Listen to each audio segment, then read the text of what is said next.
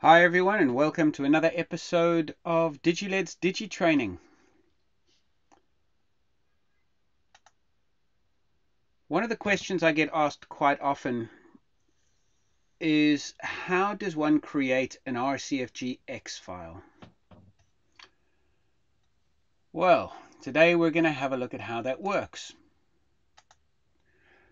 A lot of people use Smart LCT to create their cable designs or their screen designs. Now, unfortunately, the Smart LCT software can only use RCFGX files, and most people only have RCFG files. There's a really simple way to convert RCFG files to RCFGX files. Now we're going to do this all in offline mode. First thing you're going to want to do is open up a copy of Nova LCT and sign in via the demonstration login. Now I'm doing this because I'm currently not connected to a processor. If you were connected to a processor, you could just log in via the Advanced Synchronous System User login. But for now, I'm just going to go for the demonstration login. The password for this is admin.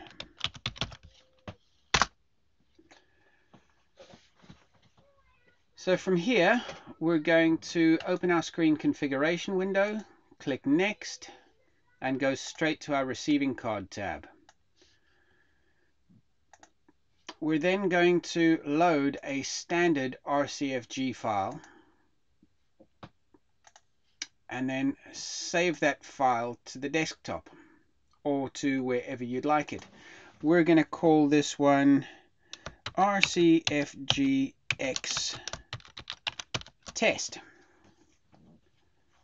Now if you have a look here, you can see that the only saving format is RCFGX. We're saved successfully. Let's just go and grab it from the other desktop.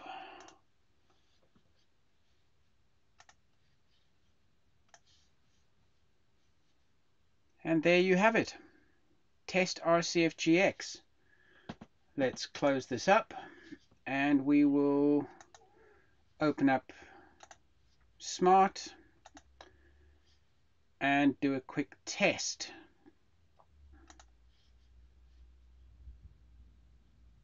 So we're going to import our cabinet, RCFGX test, open, and there it is, it's in. Let's just get rid of these.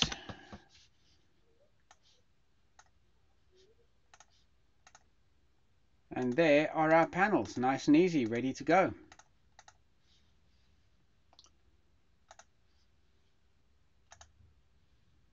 Thanks for watching, and if you have any questions, please email Grant on the following details. Thanks again.